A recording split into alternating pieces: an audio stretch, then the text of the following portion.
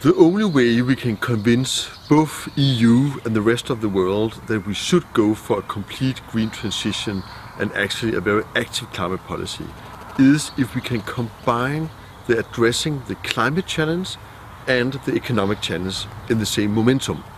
I think that if we invest in our green future, we will create jobs, we will create new momentum in our economies as well, and we should address the climate crisis and the economic crisis in one strike.